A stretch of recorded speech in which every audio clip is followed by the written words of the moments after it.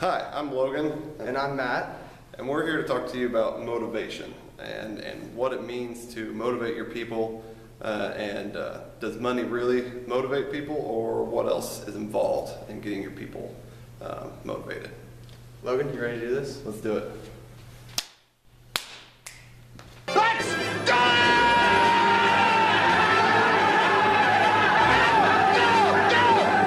it! So for our agenda today, we're going to start with defining motivation and then move into the different types of motivation. Beyond there, we're going to go into how do you apply that. A couple things we're going to look at are different, our generations, our demographics, industries, and then we'll end you with our advice moving forward. It's a quest. It's a quest for fun. What is motivation? Motivation includes the internal and external factors that stimulate energy and desire for someone to do their job. As a business owner, we take that into our customer. If your employees are motivated to do their job, we're going to do a better job, and the customers are going to see that, and there's going to be business impact. My name is Matt Foley, and I am a motivational speaker. First off, I am 35 years old, I am divorced, and I live in a van down by the river.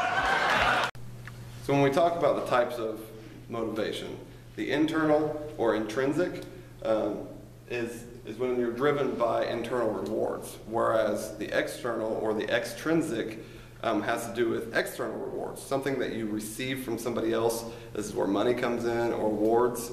For my example here, I use the fisherman. The fisherman in the first example is fishing for his sheer pleasure. There's something inside of him that motivates him to want to go fish.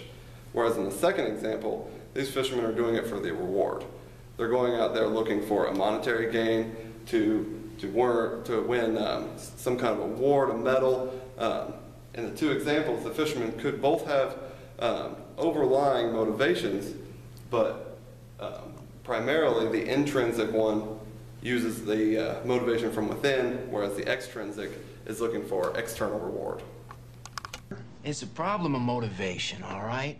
Now, if I work my ass off and Initech ships a few extra units, I don't see another dime.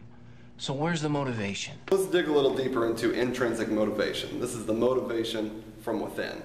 This is where the theme of our presentation comes from, the eye of the tiger, where the subject in the song is driven from within for the fight for the reward of being the best. Not necessarily for the reward of being the best, but improving themselves to go forward. First example here, growth-based.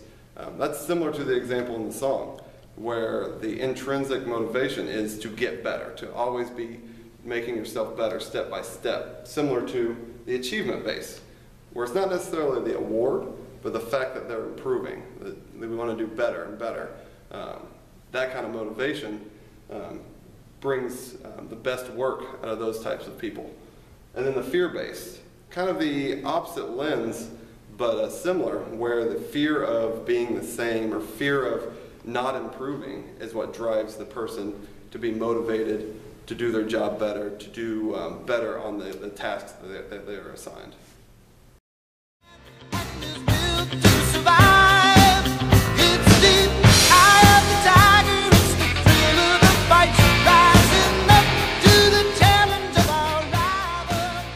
So let's look at the other example, extrinsic. So these are motivators from external sources, similar to money, awards. Starting off with money, that is a great motivator when you're talking about retaining and attracting new talent. But as far as motivating somebody to do their job better, that's where we will go into it further when we apply it. Some other non-financial base would be like promotions, awards, social gain, and responsibility. And our examples here with like Wolf of Wall Street and 21, they put ethics aside for monetary gain, for social gain.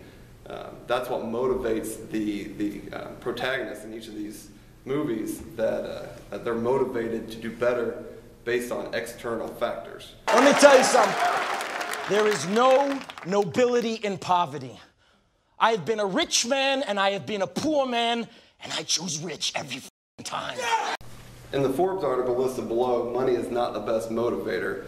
It discusses how motivation typically does not come from monetary gain. That's a good way to attain and retain talent. But as far as motivating employees, there's other factors involved, and that's where we get into these other intrinsic and extrinsic examples that's also displayed here in the next slide. Motivation, whether intrinsic or extrinsic, can be reflected in Maslow's hierarchy of needs.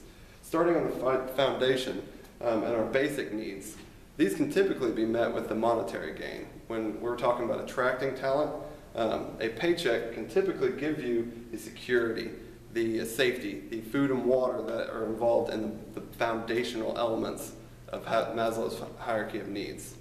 Moving up into the psychological needs, these can be met intrinsically or extrinsically.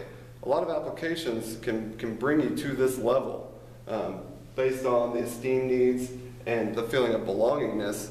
These can be the social, or it could be just the internal motivation to be in a group, in a well-performing team. Moving up to the self-fulfillment needs, these are typically intrinsic. So getting your employees, motivating people to the point where they feel like they're achieving their full potential, that's an intrinsic feeling.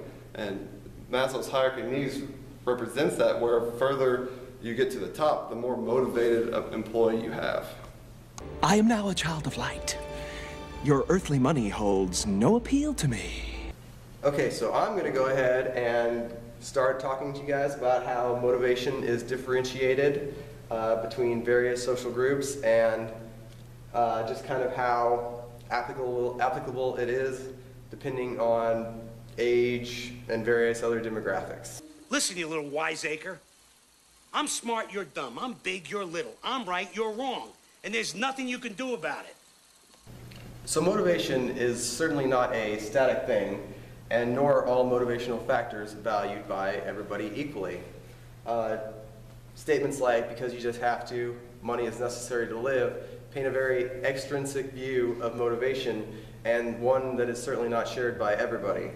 While that is applicable to some people, age, industry, and other demographics play a large role in helping to predetermine what companies can do as far as providing motivational perks and benefits. We're adding a little something to this month's sales contest. As you all know, first prize is a Cadillac Eldorado. Anybody want to see second prize? Second prize is a set of steak knives. Third prize is you're fired. Let's start with generation or age. Going back to the silent generation, i.e. those born between 1930 and 1945, one of the biggest motivational factors was loyalty, as there was a high degree of job stability, and that was in turn rewarded with greater job responsibilities, higher pay, and greater benefits. The baby boomers from 46 to 64, they are a little bit more motivated by title, recognition, money, very much so, and a lack of control of work and the balance between their everyday lives was something that was not really deemed as largely important so long as they were making good money and providing for their families. Generation X comes into play between 1965 and 1980. Money is increasingly less of a motivating factor. Control over a work schedule, being able to take vacations, get perks, such as bonuses and so on and so forth, and in particular, a chance to advance in their career was one of the biggest factors that drove them. This brings us to millennials, those between 1981 and 95. Money is even less of a factor in motivation for this group.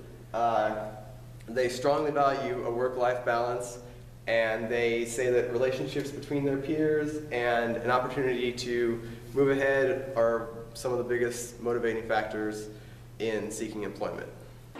The name's Zelinsky. I make car parts for the American working man, because that's what I am. and that's who I care about.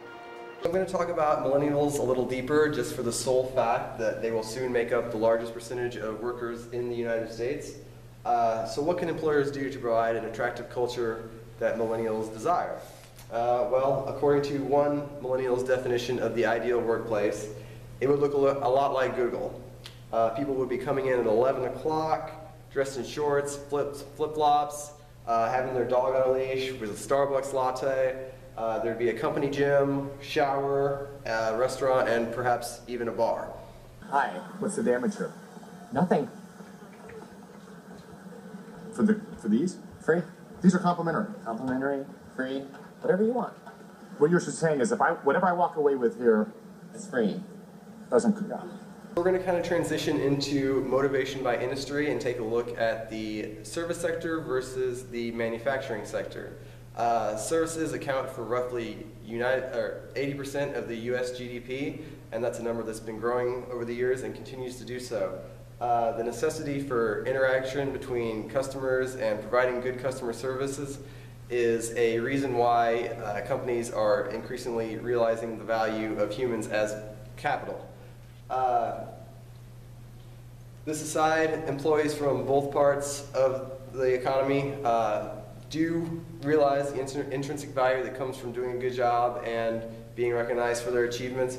However, you do see a bit more of the extrinsic motivators within the manufacturing sector due to the fact that they are typically older workers and have not ever really had to try to attain those intrinsic factors that are becoming increasingly more of a necessity. People can get a cheeseburger anywhere, okay? They come to Tchotchkes for the atmosphere and the attitude. Okay, that's what the Flair's about. It's about fun. So let's take a look at motivation between the public sector / government jobs and the private sector. Studies show that public sector employees are oftentimes harder to motivate than those in the private sector. Why is that? There are a variety of reasons. There's a negative public opinion of government employees and the government in general, which in turn leads to people that are less motivated to do their job because they do not feel appreciated for it.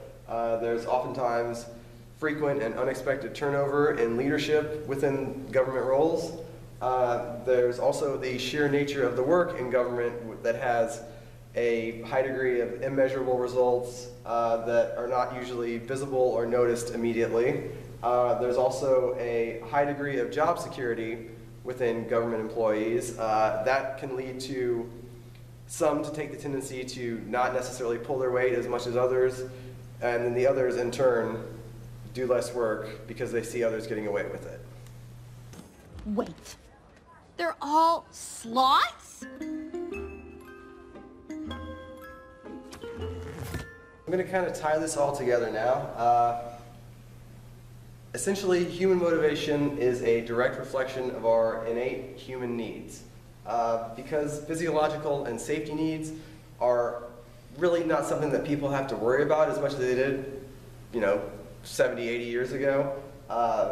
Those motivational factors are kind of being taken over by a lot of the second level of Maslow's hierarchy of needs. This is why millennials place such a premium on a healthy work-life balance, the need for intimate relationships with their peers, coworkers, and finding friendships, happiness kind of supersedes those basic needs of food, shelter that, people in the 30s, 40s, 50s place such a high value on. A study by Glassdoor finds that 80% of employees are motivated to work harder when shown appreciation by their bosses, whereas 40% are motivated to work harder if they have a boss that is demanding or they are under threat of losing their job. This kind of relates to the need for prestige and a feeling of accomplishment that is in turn validated by appreciation, recognition, whether through intangible rewards or even just simply verbal praise. You can't do anything! You're a loser! You'll always be a loser! You couldn't even finish high school because you were so stupid, so what are you gonna do? I'll do something, I'll do it. You know what, I'll go somewhere and I'll do something. Maybe I'll run away where you can never find me. I want to hit on like a kind of a final point here. People are motivated by engaging work, challenges, and increased responsibility. Well, this was always kind of the case. A lot of those essential physiological and safety needs superseded those, so people were not always really in a position to try and attain them, and motivational factors that related to them were not really necessary. Of course, as we get to the point where we're on the second level of needs, such as friendship, belongingness, we're seeing that as many of the motivational efforts that are needed to retain and attract employees. That final level, of course, is something that not everybody is going to reach, so that's kind of where we're at the point where there's a bit of a combination between intrinsic and extrinsic motivating factors. So positive relationships with coworkers, monetary bonuses, rewards, incentives, or even just social gatherings or a lax dress code, those kind of fall in that middle range of motivators that many people will have that may not have the chance to reach the level of self-actualization on Maslow's hierarchy.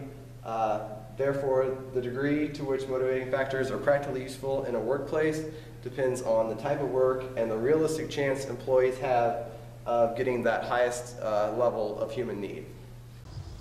I have a competition in me. I want no one else to succeed.